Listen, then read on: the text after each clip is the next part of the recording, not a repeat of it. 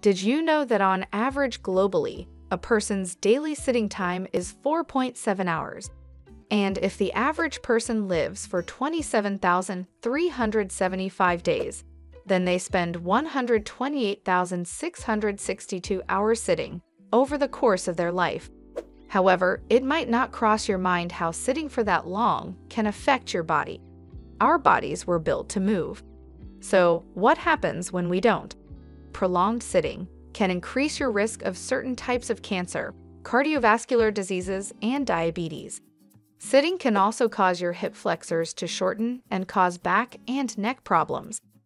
So, how do we stay active in the workplace? One of the best ways to care for our bodies is regular exercise. By moving the body, even in small ways like taking the stairs or walking around the block, you keep it active and engaged. You don't have to run a marathon during your lunch hour, but small amounts of exercise throughout the day can add up and be very beneficial.